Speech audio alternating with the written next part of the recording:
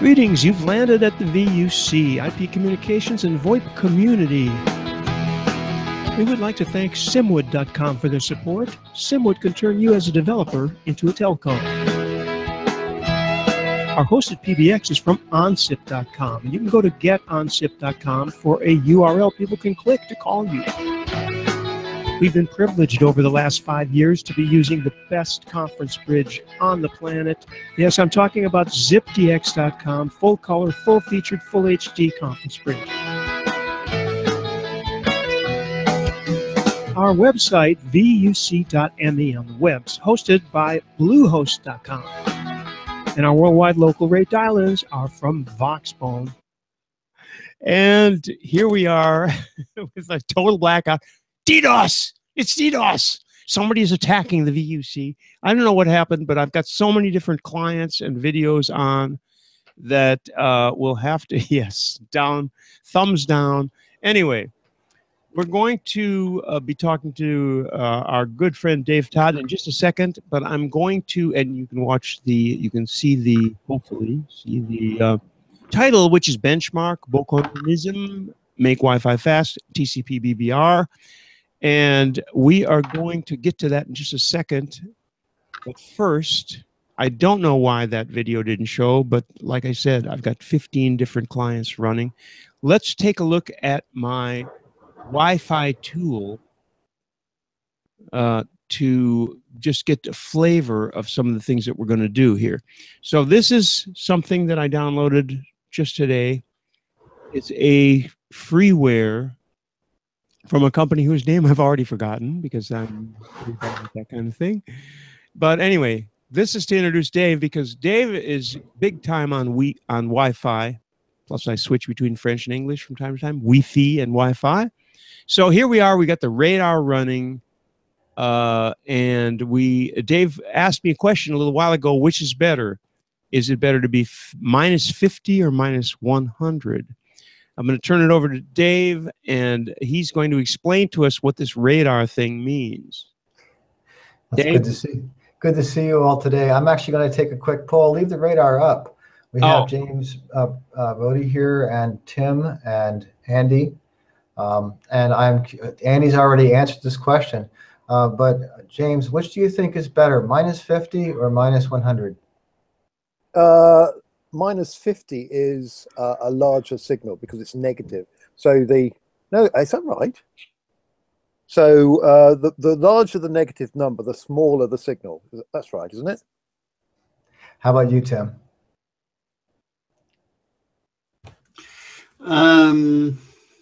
You can go too strong. So surely the right answer is somewhere in the middle. Damn, you got to say that. You're the first person to get that one right. Yes, minus 50 is the strongest signal possible, and that may overdrive the receiver. And ideally in Wi-Fi, you're typically aiming for minus 60 through minus 70 as being an ideal range. Trick question. Trick question. Yes, it was. But so many people don't even get that portion of the question. Yeah, well, for a bonus mark, a compensation one, can I explain intermodulation products? Probably not. You don't want to do that. Non-linearities in the front end of your radio receiver. So there.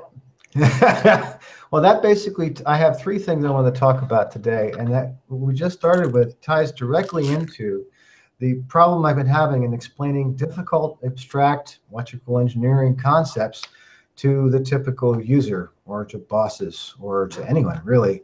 And I'm in the process of finalizing a talk at Linux Plumbers thing about all the great stuff we just did with Wi-Fi and struggling tremendously with how to explain it. And signal strength is one of them. A lot of people write off the problems in Wi-Fi to, oh, it's interference, or Wi-Fi has always been like that. But we've made a really big dent in the queuing portion of how we do Wi-Fi, and that turns out to be one of the biggest problems it actually had. I'm going to get to that later.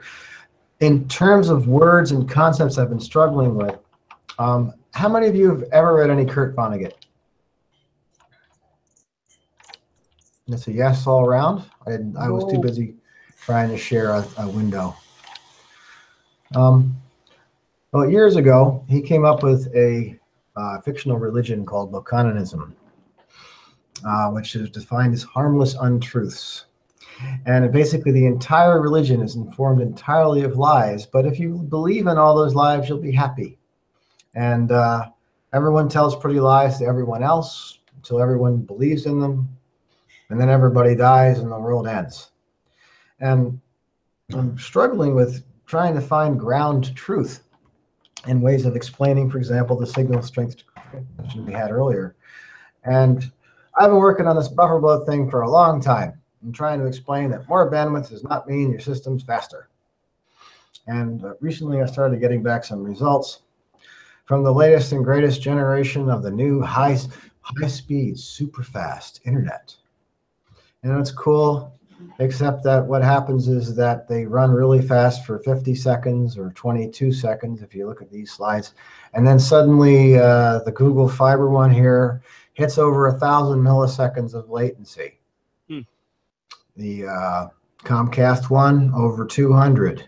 Even though you're getting 200 megabits down, we hit those enormous latencies even on the latest and greatest stuff. And I've been trying to fix that, stop that from happening. But how do you explain to someone that once you have 1,000 seconds of latency for each individual packet, sorry, 1,000 milliseconds, what happens? What should you reason from that? And that's an open question for the audience. I mean, what does your gut say to you? And oh my God, my really fast connection's now got a second worth of latency in it. What does that mean? Well, something's causing it to slow down, so probably in a buffer somewhere. Oh, yes. But what does it mean in terms of your application performance? Oh, it's terrible. Oh, terrible. Yeah, it depends on what the application is. But if it's something that's interactive, which is requires an acknowledgement back, it's going to crawl, isn't it? It's going to absolutely crawl, yeah. To give you an example, I did a benchmark earlier where I had a second's worth of latency on downloading Slashdot. Okay, just calling what geek site. Let me get my face back on the screen here. Oops, that probably wasn't it. Let's try that. Oh, there we go. Hi again. So a download of Slashdot under the workload that was normally without a workload was about 8 seconds in this particular benchmark. That's a long time, but it was there.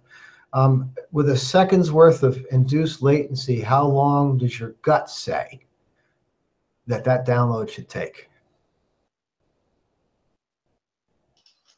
Well, gut feel is 1 second longer than it would otherwise. Well, but no, that's not that is not true. It's going to be a factor of about 100, isn't it? It depends on how many interactions there are. And something like a complicated page, you're going to have lots and lots of interactions. And if each one takes a second, then that's going to dramatically slow the thing down. Well, it depends on whether they're queued or not. So, I mean, I'm guessing that a factor of somewhere between 10 and 100 times slower than the original. Okay, so I see 10 and 100. That's a big range there, dude. But okay. Yeah, well, I don't see what I don't know is whether the page lets 10 things. If you build a page right, you can have 10 connections going in parallel, or if you build it wrong, you can have them in sequence. So until you know about the page, you can't tell which of those cases you're in. That's good. Anyone else want to venture a number? What their gut tells them in that case? Well, it really depends on the page. So go on, put us out of our misery, Dave. Tell us. Tell us. And that particular benchmark, it went from 8 seconds to 230 seconds to download the page. So your ratio is about right. Let's say it's 10, roughly 23 times longer with 1 second worth of delay. And I only just realized really that when I start talking about, we have the round trip time on the queuing here, and how excited I get about that wow, if we have that time, what actually happens? And the effects of reducing round trip time are exponentially higher than that. So when I say something takes a second of latency now for each round trip, 28 times worse. So I don't know how to express that. I could just say that, this is better, or this is massively better. But I don't how can you communicate that gut feeling to, I don't know, Hillary Clinton or to somebody else?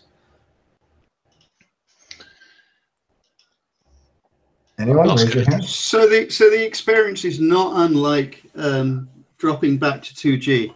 2G on most modern phones is data is unusable because all of the apps are attempting to use it, and you end up with like 15 seconds of queue. And it's not that like any one of them could probably just about be usable, but like when you have all of them there, it turns out to be unusable, in my experience. So it's so for Hillary Clinton, I think that's the argument you say. It's like falling back to 2G. Okay, that might be a way of putting it, but later in my talk today, I'm going to point at I can make 2G usable again. You really can. You see, but James wants to kill it, so. Well, I only want to kill it because there are so many things we can do that are actually better. But Tim wants to grasp onto 2G, so you better tell us how to make 2G go better because Tim wants to use it for the next 5 years. So the other part about benchmarking is that for me, benchmarking involves, as an engineer, involves trying to find the ground truth and optimizing for a better product. And this is Ham. Ham works in marketing and public relations. Oh yeah, I can do that. I'll do that in a second. He's really good with the turn of phrase like ultra fast broadband. You know, where I do things FQ cuddle. Yeah, ultra fast broadband. And he's amoral. He'll sell anything. You know, everything's great with a Chesterfield. And so he's kind of been my nemesis my whole life. And oh, thank you, honey. My coffee from. Everyone say hi to Lorna. Hi. Hi, Lorna. And he goes out, he sells bandwidth.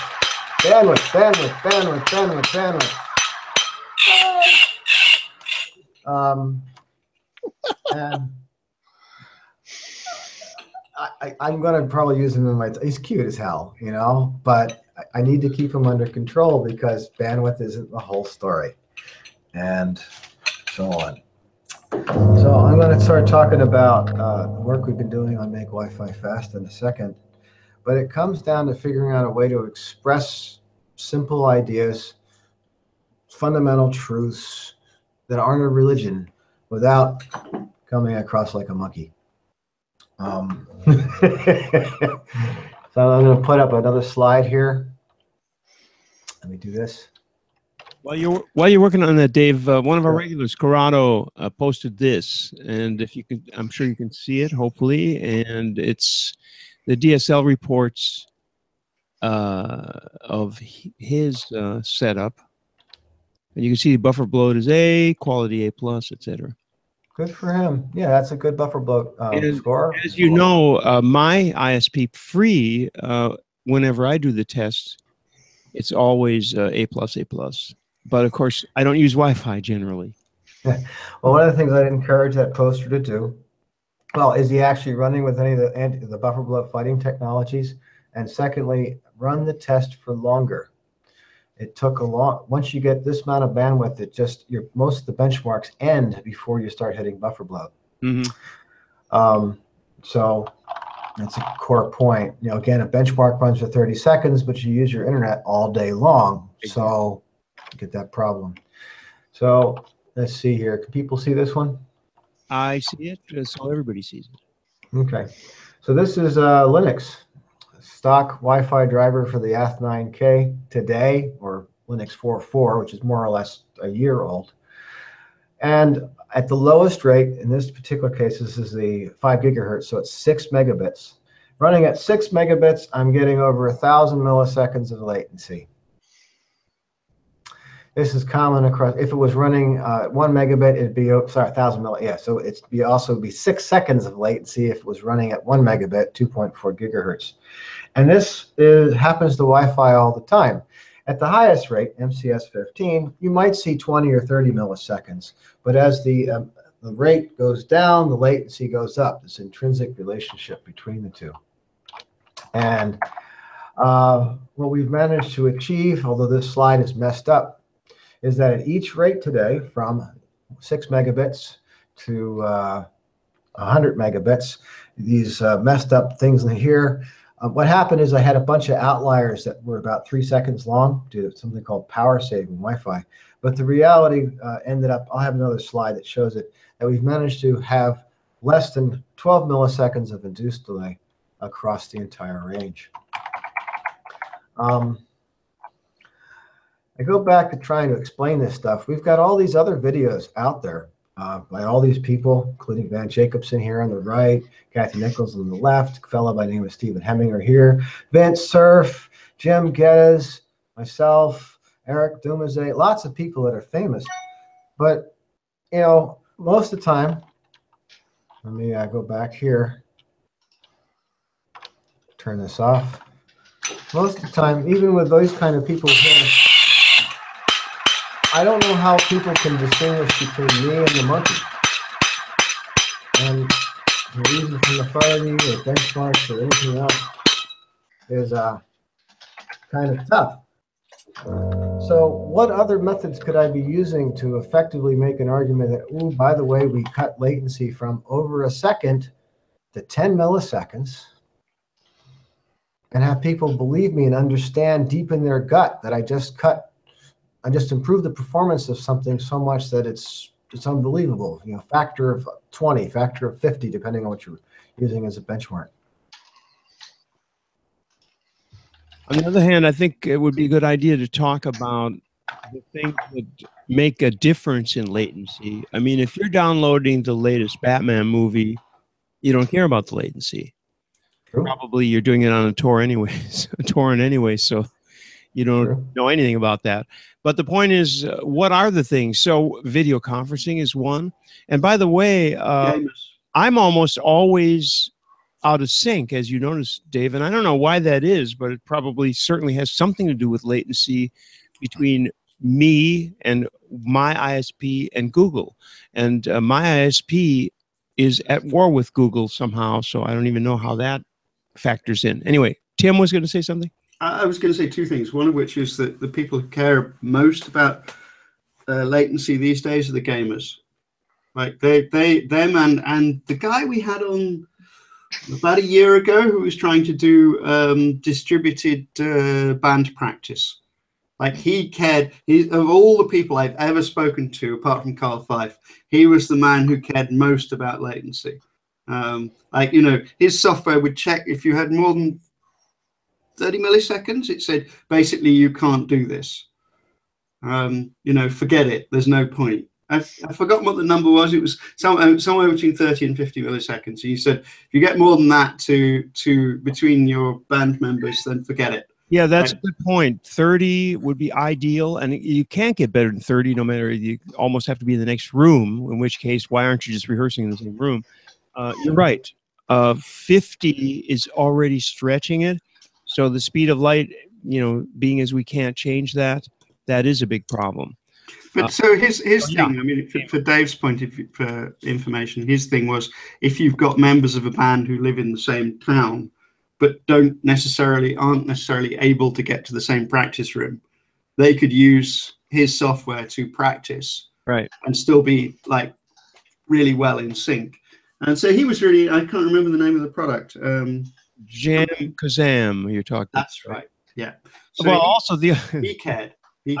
Well, there's another thing you can do, which is if you play stuff like Tangerine Dream, it doesn't matter what it is, because you just anyway. Randy, taking you to task, you can change the speed of light by choosing the medium through which you push it. So there's a market for ultra low latency transmission, which uses terrestrial radio relay as opposed to fiber. The reason that this works better is because radio goes faster, propagates faster than light through fiber. Indeed it does, and Dave hooked us up with someone who's going to be a guest very soon. Dave, remind me who that is, but they're working on some very strange radio links. It's called Free Space Optics. His right. name is Luca. He goes by the nickname of Musty. He's got a really cool thing called Carusa, and he was just here in San Francisco showing it off. And But what is it? Well, what does it do? Well, it's called Carusa. You can go looking for it there. Basically, he takes an SFP adapter and he just uses it as a laser. And he has some very precision aiming mechanisms that let you have two boxes up to 150 meters away that just beam the laser. So you can beam the laser across the street to another portion of campus and get a gigabit. They're testing 10 gigabit now out of it. So no need to string fiber, and no need to use Wi-Fi. And that's November 11th, by the way, for those of you who are interested in that. This is how do you spell Carusa? Very quickly. K-O-R-U-Z-A. KORUZA.com. James. Yeah. The rest of KORUZA for the rest of the world. They're ramping up for early manufacturing and looking for beta testers. It's a cool start. I'm excited about that technology, particularly if they can continue to improve the aiming mechanism. Almost as excited as I was about Wi-Fi back in 1998. It solves a lot of problems. No interference, solid gigabit. I like it. I like the potential in it a lot.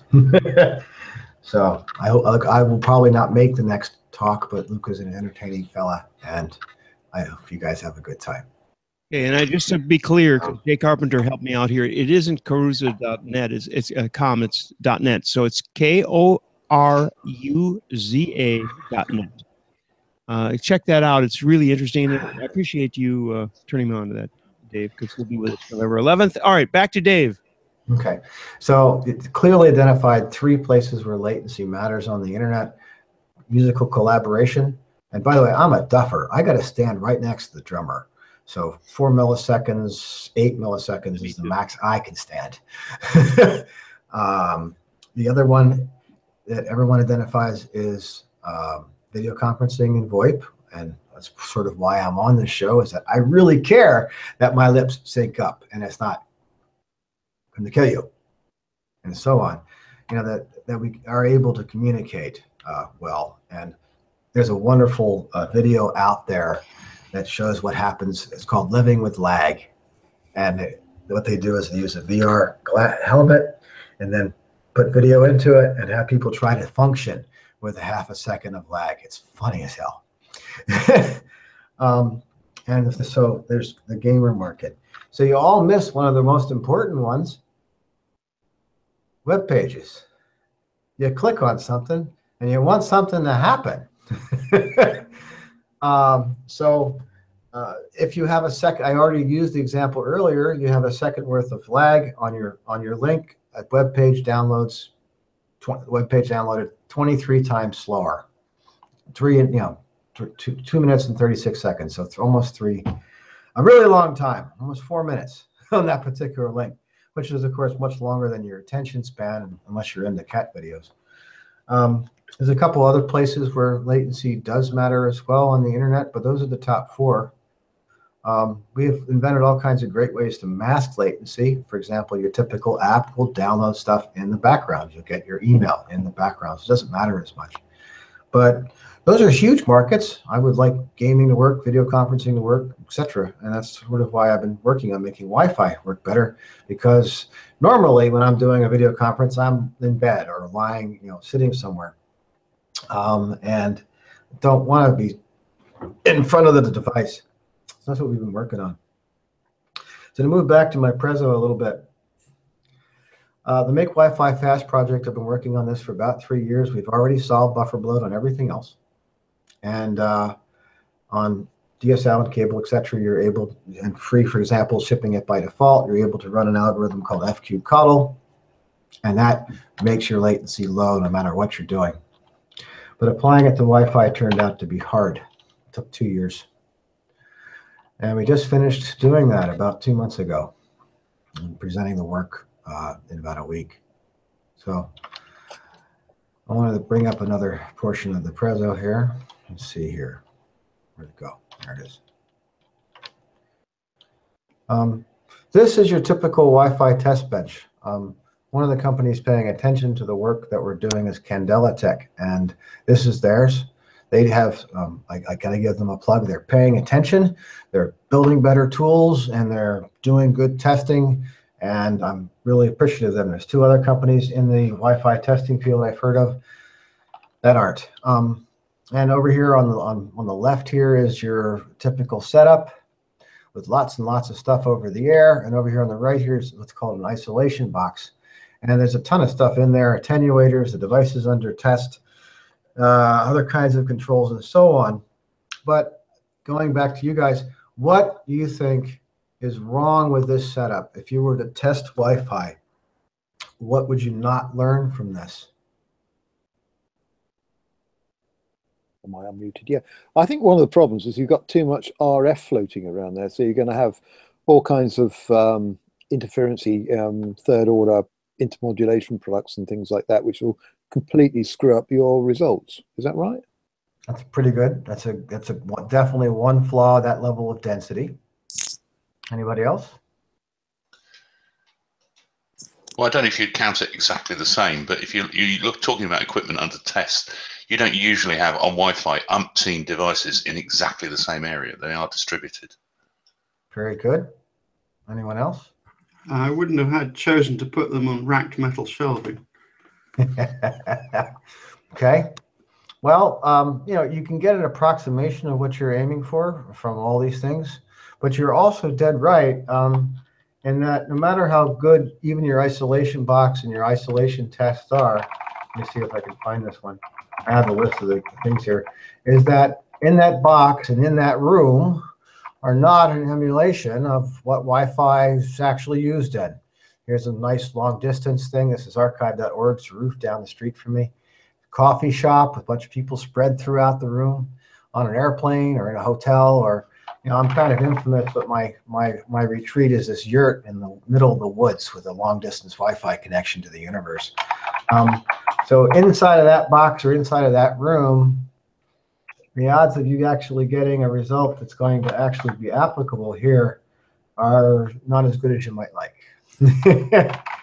And what we've been focusing on, Make-Wi-Fi-Fast project, is we're trying to come up, let me see if I can find the right thing here, come up with metrics other than bandwidth that think about these sort of environments with benchmarks, with the hope that people will understand what the benchmarks mean and build a better Wi-Fi system. So we do things, long duration tests, varying RTTs, distance, packet captures. And we don't just test for bandwidth, we test for bandwidth and latency. So recently, the Ath10K guys were doing some work on improving this particular brand new hyper fast, super fast 802.11 AC driver, and did a test like this one. This is using a tool that we use called Flint, and they broke Flint. They tried to start 100 flows simultaneously in this test, or one flow to 100 stations. And what actually happened was that 5 or so, I don't know what it is, I think it was 5 flows got started up successfully, and the tool reported, yay, to 20 megabits average during the first 100 portion of the test.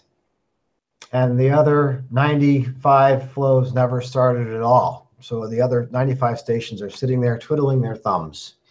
And then a little bit later in the test, those flows ended. The test was only supposed to be 800 milliseconds long. A bunch more flows got started, and then those ended, and then a couple more got started, and then the test timed out because it has a built-in 3-minute, 300-second timeout here. And so the net report, the final number from this was we got an average of 20 megabits, which was impossible, but believable. And simultaneously, this test also measured latency, and in the first portion of the test, the latency grew for these attempted stations to almost 20 seconds on the last little bit of your link. So when you're trying to measure things like TCP, the average doesn't make any sense. You kind of need to check to see if you're actually doing what you thought you did. And you should never look at summary numbers. A plot like this one happens all the time. And yet what happens to me is I get people, oh, we changed this thing here, and we got a TCP throughput of this. And was it here? Or was it here? How many flows was it? There's all these other potential problems in Wi-Fi that Ethernet doesn't have. As one of you pointed out, multipath is a problem. There's also more than one kind of device. People think UDP and TCP are equivalent. Really big test in the Wi-Fi industry, and I'm pretty sure in the LTE industry, is something called rate over range, where you get this chart back of every possible combination of ranges you care about that has one number for each of these things that might have had a graph that looked like that rather than anything sane. The work we've been doing, same test, different driver. This is a beautiful graph. It looks like I've made Randy laugh. I don't know why he's laughing. Well, I was laughing because James yawned and got the focus. No, I didn't.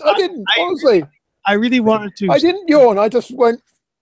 Yeah. It was not yawn. It was a look of amazement. But it made a noise.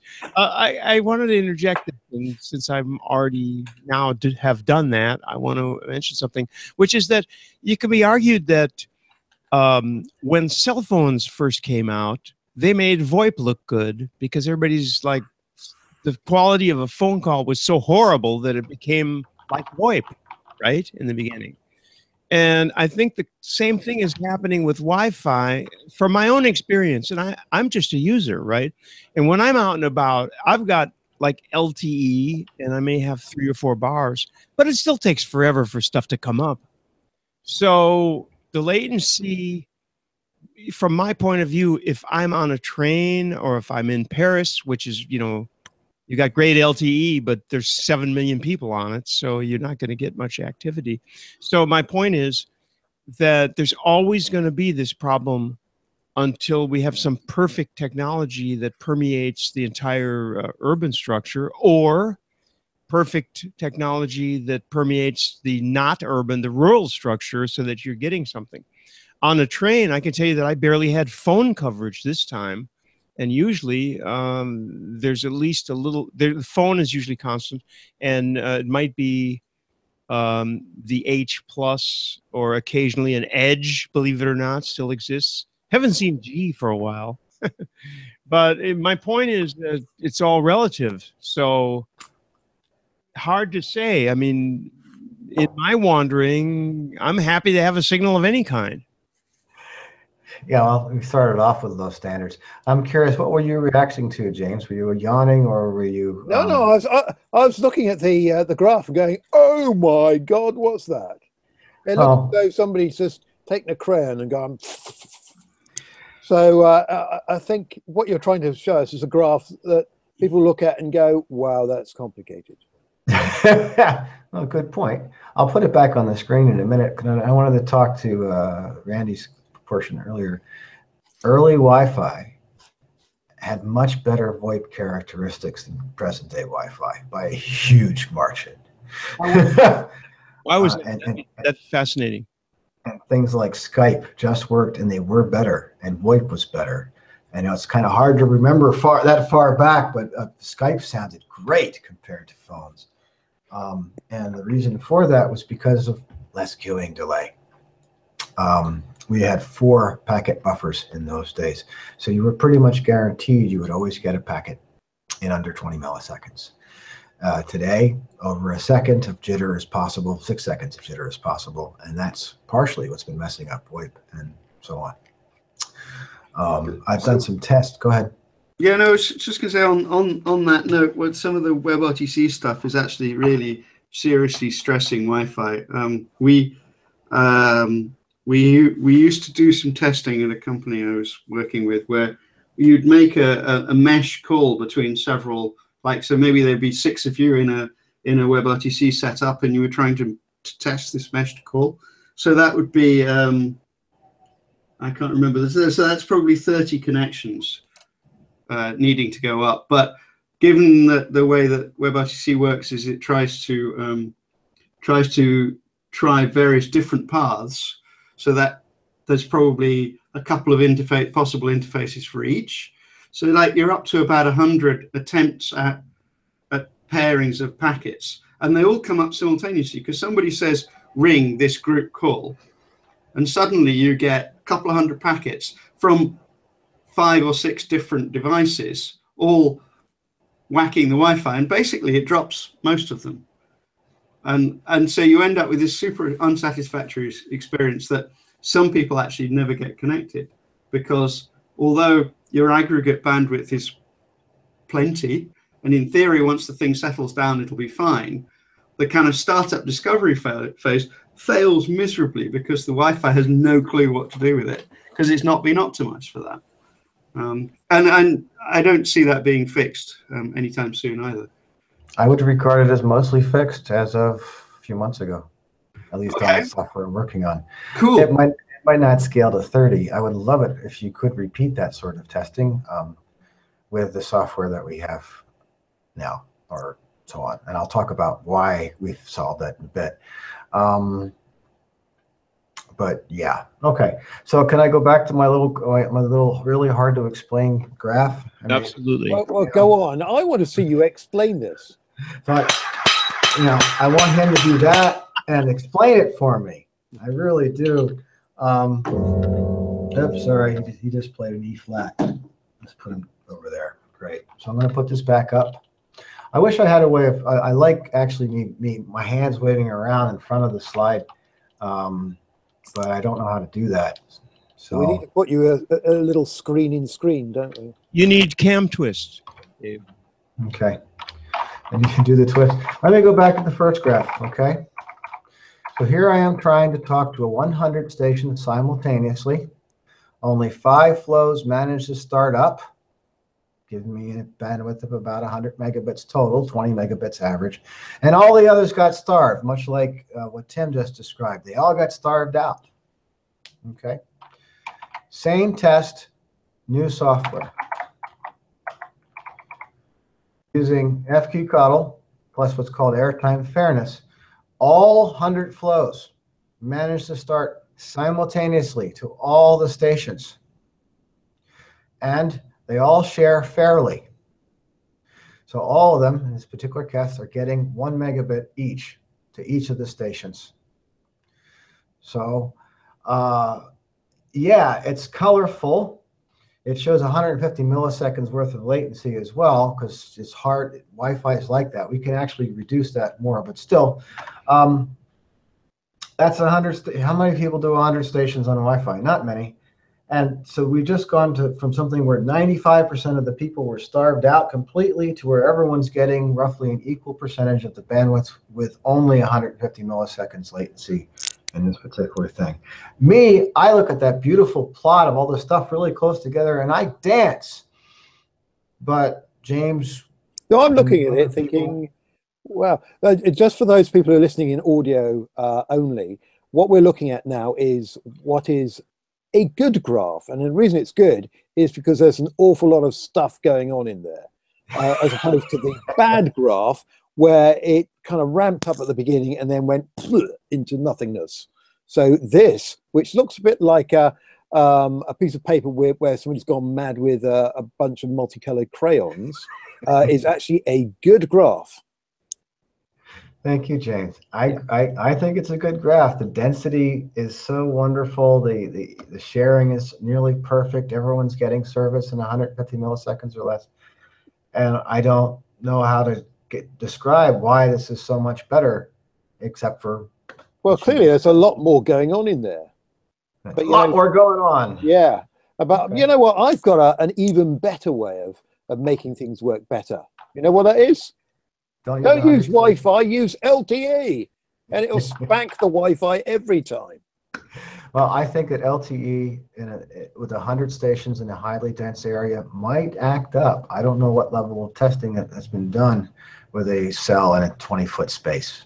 Well, I think the new 5G super dense stuff actually works extremely well. Okay. But the larger, so can I have a free license to run that then, James? So I wave my magic wand and make that happen, Tim. And And I'll make it open source so that you can run it on your own Line Microsystems SDR platform as well. Yeah, I'm looking forward to being able to play with small cells, but I want to point out that all these algorithms do apply to LTE, 5G, etc., and that we can probably make them better. Yeah. LTE's got some good stuff at layer 2, but it just, from what I've seen so far, they haven't done the advancements in Q theory that we've applied to Wi-Fi. Okay, I've got a little question for you before I forget, because I'm getting old. Sure. and I forget questions. What's the effect of introducing diffserv tags into this equation?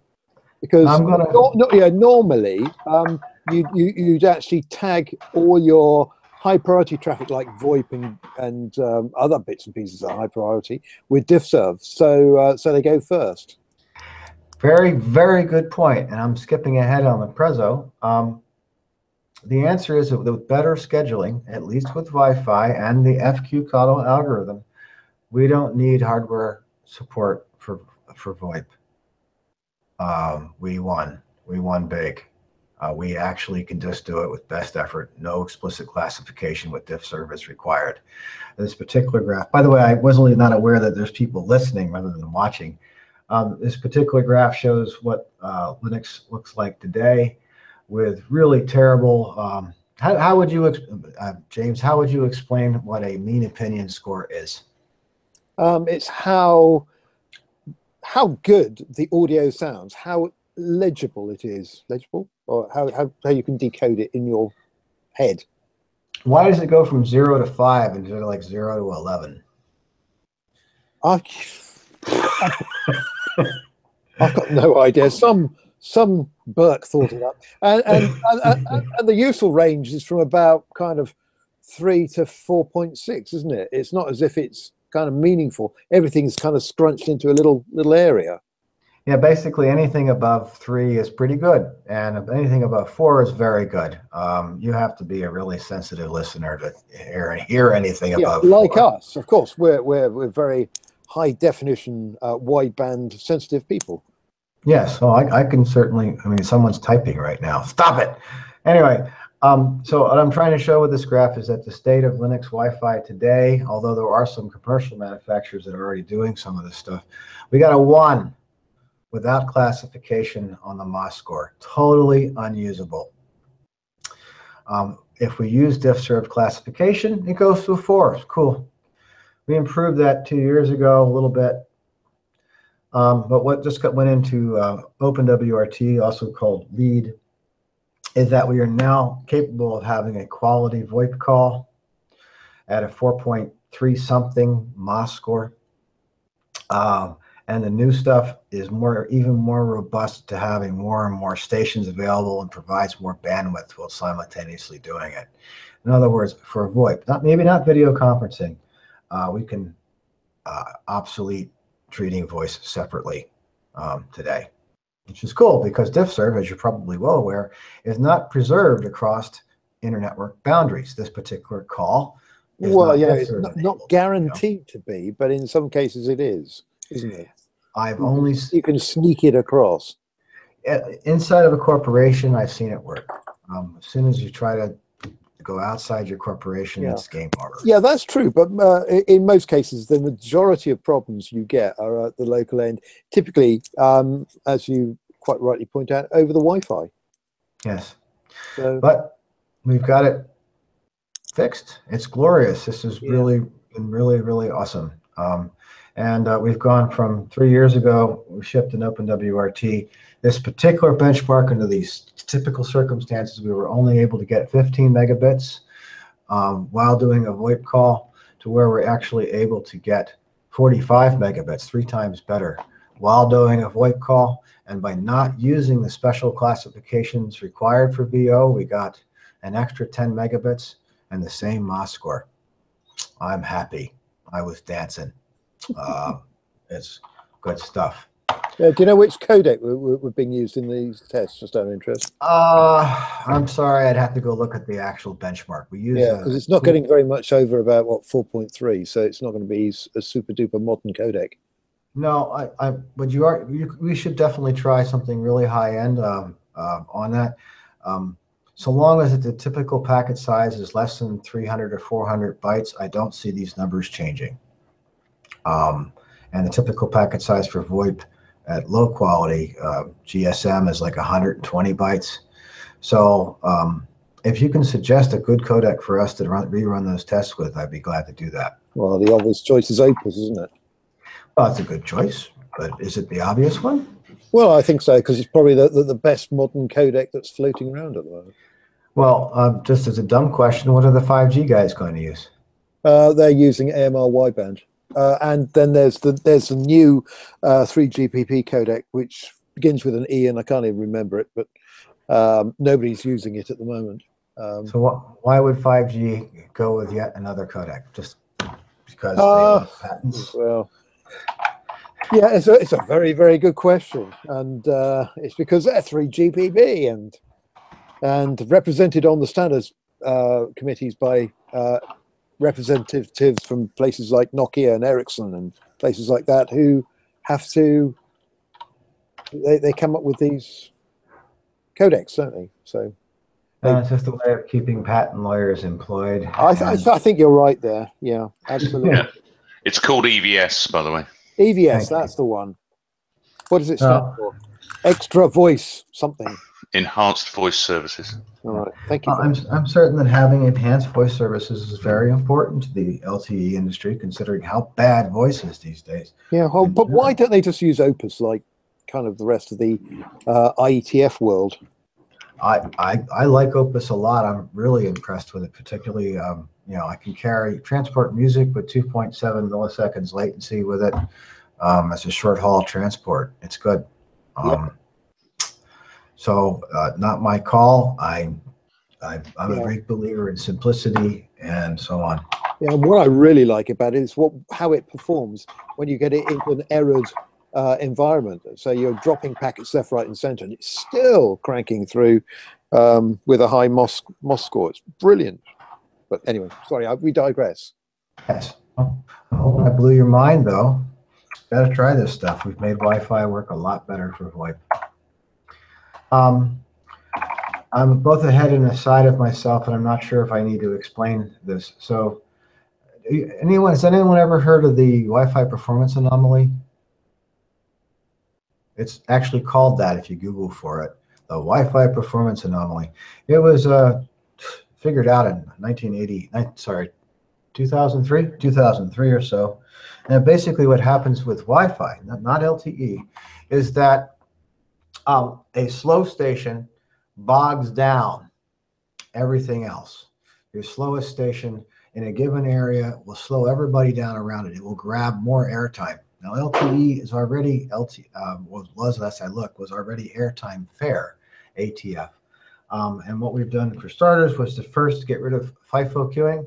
We then added FQ cuddle to things. We then added FQ very close, FQ cuddle very, very, very close to the Wi-Fi, so we have a really tight feedback loop. And then we added airtime fairness. So by doing that, we dramatically improved the amount of bandwidth that we can get, as well as fixing the voice over IP problem. And to me, yes, VoIP is important, but to me, one of the most important use cases for what we've just pulled off is improving page load time.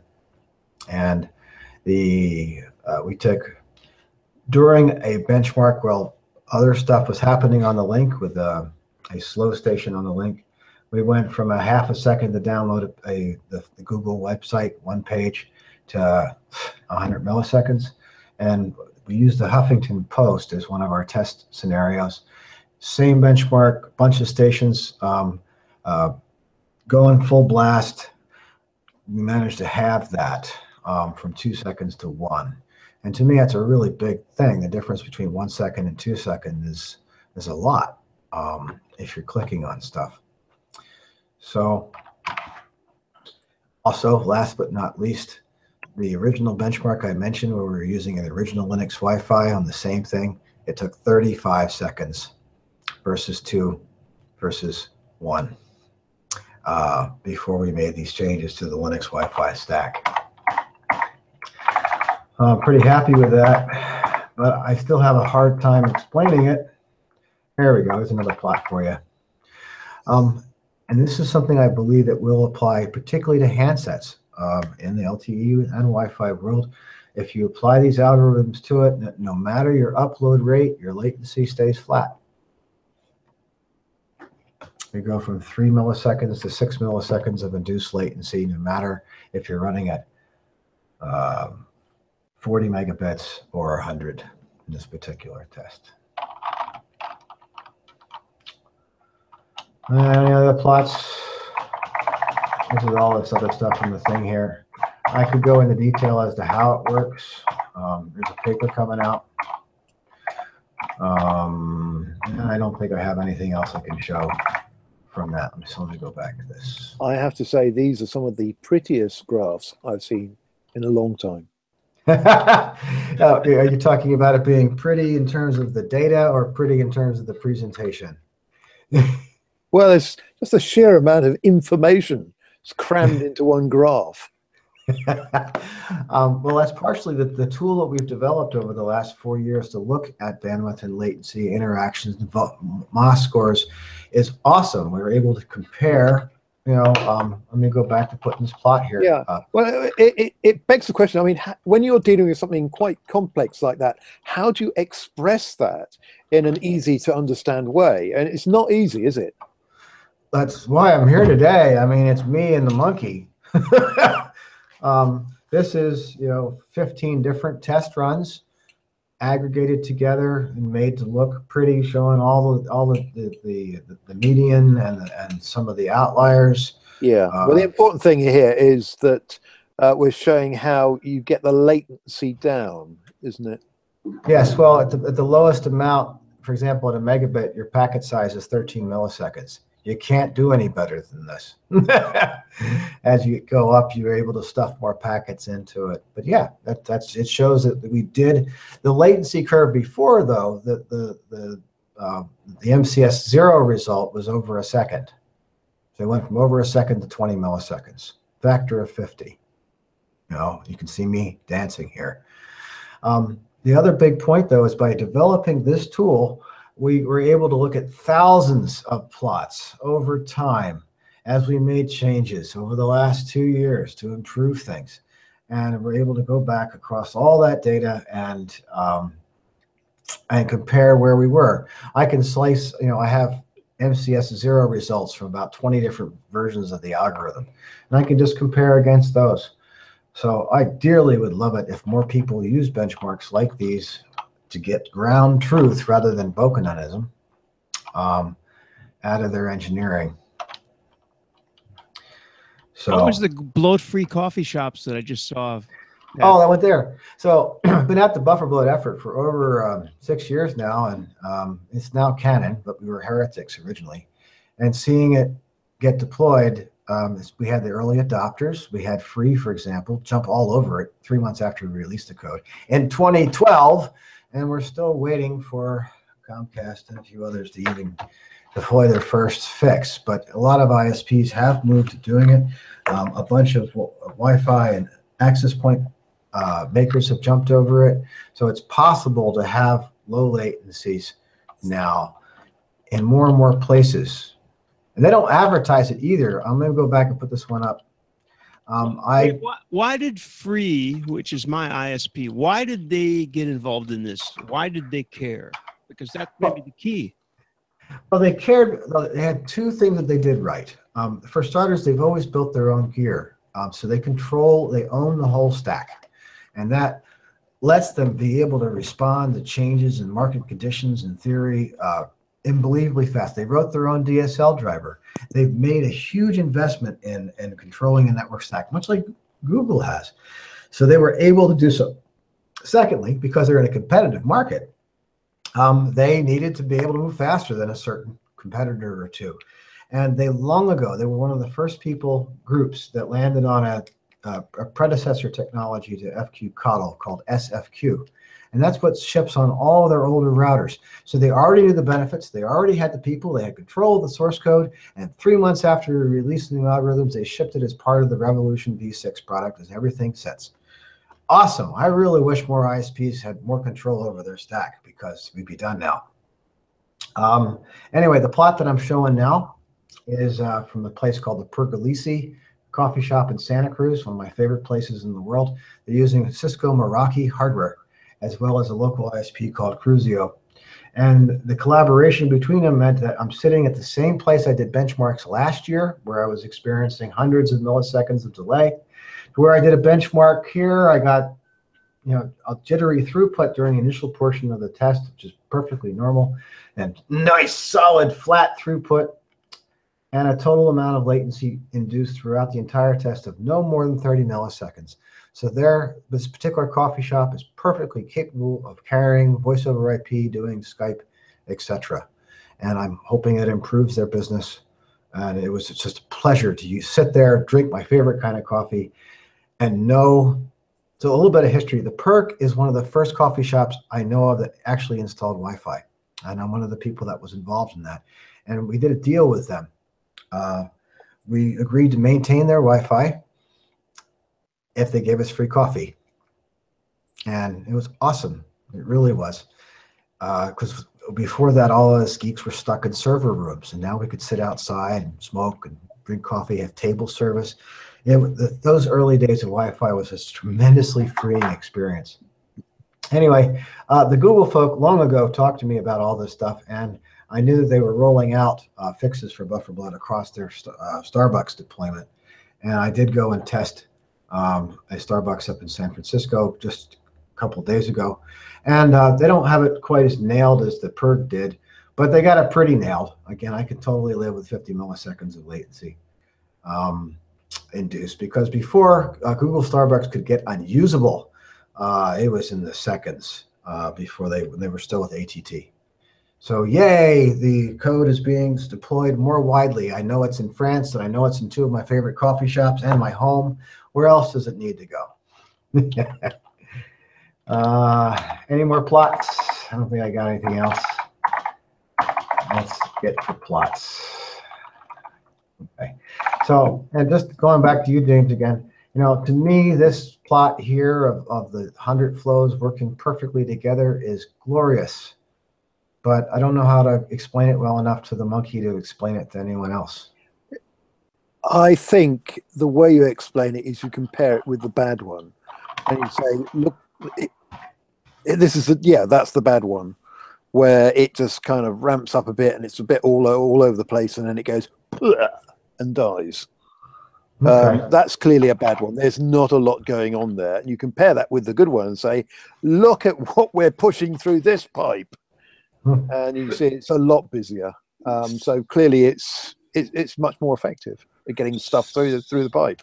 So the one to look at on that is you have to feel super sorry for obviously you feel sorry for the people who don't even get started, but you feel kind of sorry for the green guy, because basically they have to wait for nothing to happen, and then finally at the end they actually get some bits through.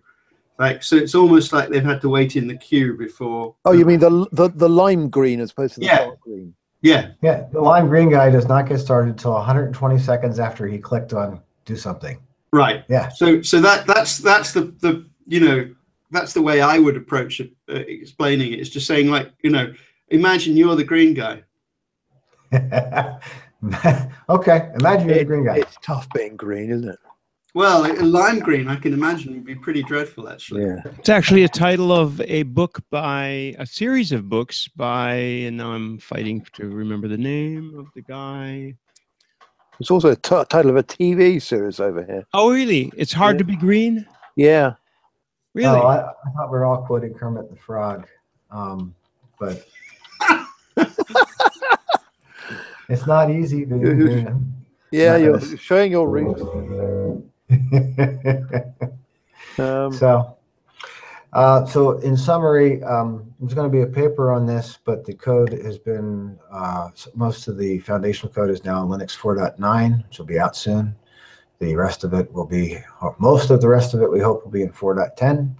It only works well on one chipset, the AF9K.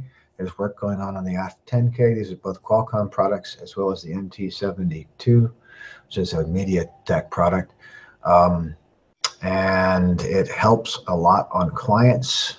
but the principal target is making access points a ton better. And as a result, this will be in the OpenWRT and lead distributions. It's mostly is already, so you can reflash any of a few hundred different routers and get all this chocolatey goodness to play with. Yummy, yummy. I was going to say it would be interesting to have some kind of hardware recommendations, like, you know, like of all the stuff sitting on my desk, am I capable of running this as an access point on any of this stuff? Like, I don't know. At the stuff on your desk, if ideally what I do is I'd go to the OpenWRT website and I would look for the brand and the chipset. Right. It's Qualcomm Atheros is the basic manufacturer, and AR71X is a common one. Hopefully you'll find it, but I'll give you that. We're using everybody else's hardware, just repurpose. This is just new software. There's no new hardware needed, right. Just better queuing theory. So the top 5 devices that we have been using were the Netgear Wonder 3800s. These are getting hard to get, but they were a premium router at the time. People are buying them for extra money off of eBay because they're so solid. We use those a lot. The TP-Link Archer C7 V2 is also pretty good. It's helpful in that it has an ATH9K and an ATH10K in it. CPU is a little weak to drive the ATH10K, but it's usable and they're cheap. The hottest platform that I'm using to repurpose these days, I probably have one around here, is from Ubiquiti. It's called the UBNT UAP Lite. They take a reflash of OpenWRT or lead, that's what we're using, lead, in a split second, and then boom, you're done. And they're cool in that we're seeing this sort of satellite mode for Wi-Fi. So if you want to distribute Wi-Fi throughout your home, you get a couple of these kind of things. They have one Ethernet port. They're $80, I think, and you just put them wherever your signal strength is poor, and boom, you're done. It's a similar model to what Eero and OnHub, etc. is doing, except we're using custom software. The 2 latest and greatest, there's 2 higher end platforms we're looking at. In particular, the Turris Omnia is the world's first truly open source OpenWRT router developed by a bunch of guys that care. How do you spell that? Turris, Turris, space Omnia. Yeah, I've seen a lot of buzz on that. Everybody's waiting for it, and they're just starting to ship. Is that right? Yes, they're just starting to ship. They had a good Kickstarter. They raised like 3 times the amount of money they thought they were going to get, and they're actually funded by a DNS registrar, a place that's really tired of DDoSes, and they wanted to build a better home router. And I think they're in the Czech Republic. That's correct. And somebody would kindly put that into the IRC channel, and we'll. It's coming. It's coming. Yeah, and we'll try to put it on the blog post. Yeah. So yeah, I've seen a lot about that, Dave. Well, they have focused on stability. I mean, they're just shipping. They're promising, among other things, long-term support and upgrades, which is really important these days. I like what they're doing a lot. I'm rooting for them. All that said, I'd get one. I'd play with it first before putting it into production. You know, first 1.0 of the software and hardware. Question that I asked people in my circle on Wire, because you need to get on Wire, by the way, Dave, wire.com. Anyway, the question was, okay, those of us who have set-top, okay, I've got free, and so it's a set-top box, basically. In the Wire, it's all comes into this one Revolution box. Now, you can put these things in bridge mode. I have no idea the susceptibility of attack. Go ahead. You were going to say? There's 2 things. The free folk are aware that this is a software upgrade. Mm-hmm. So I'm kind of hoping they also improve their Wi-Fi in the Revolution V6. Okay, I was referring to this problem of DDoS, etc. Of DDoS, but anyway, back to people who are not free, maybe, is that you've got a set-top box, or you've got your provider who gave you the modem, but most modems can be put into bridge mode, in which case you could get one of these routers, right? I mean, that's my question. Is it what does the average person do who's maybe a little above average because they know about what we're talking about, but you know. You do have to be a little above average, unfortunately. I'm really hating the all-in-one routers provided by everybody. The ISPs generally don't know how to make hardware, and although they're learning, but I immediately take every device I get, I put it into bridge mode, I put software that I trust on it that will be updated on a different box, and that's it. I really wish the ISPs would get out of the business, or at least delegate it to someone that knew what they were doing. So that's sort of bridge mode. Use your own firewall. Use your own code. If you're a good hacker, if you're not a good hacker, if you're a good hacker, do it. It's always been my hope, though, that reflashing a router has become very easy. You click on update firmware, you put your firmware on it, you then upload it, you configure a couple things, and you're done. So it's always been my hope that more people, instead of throwing away crappy devices, would actually just repurpose them with better software. This is one of the big problems. And the other one, as Tim would certainly acknowledge, because, you know, Internet of Things, look, I don't know how to say this other than we're fricked. I don't know what to say, you know. I mean, there's no good solution out of this. Oh, yes, there is. Yes, there is? Yeah, I'm working on it. Okay. And that would be... Tropic Island, no internet in the middle of the Pacific. Yeah, pipe dream. Pipedream.io. Let me before we go to our mature audiences mode here, let's get Dave. What is the best URL for people to see to contact you, or to see what you're doing, or you know, anything you want, just to keep it clear? What's the best place to contact you or to see what you're up to? Well, the overall project is called the Bufferbloat Project, bufferbloat.net, and off of that are links to things like make-wifi-fast, which is the project I've been talking about today. Okay, and Dave would be somebody who we could call friend of the show if this was a show. So, yeah. Thank you so much, Dave. It's always a pleasure to have you. All right, wait a minute, James. I just want to thank Dave, and then turn it over to James for his final question. Dave, has somebody given you a doctorate yet? Because you deserve one. Thank you very much. I would really like that. Because the level of detail and the passion with which you've gone into this subject area easily warrants half a dozen PhDs, I reckon. So we ought to find a university somewhere who will give you an honorary doctorate. Then you can be Dr. Dave and have a funny hat. And I want to officially invite Dave to Kamaillo World in Berlin, and let us make that happen. Everyone who is hearing my words today, let's make that happen. Actually, yes, you'd have a lot of fun, and the Fraunhofer guys would be interested, and good crowd. In fact, you could probably come and visit the Wi-Fi disaster I was discussing earlier. So yeah, no, you should definitely come to Berlin for Kamaillo World. I will try to make it this year, and if you're going to close the show up, we'll do the Google BBR thing some other time. I'm cool with it. Not that we ran out of time, but we will do it another time. Okay, everybody, thank you all. Next week we have Unomo. Is that it? You know me, Michael, right?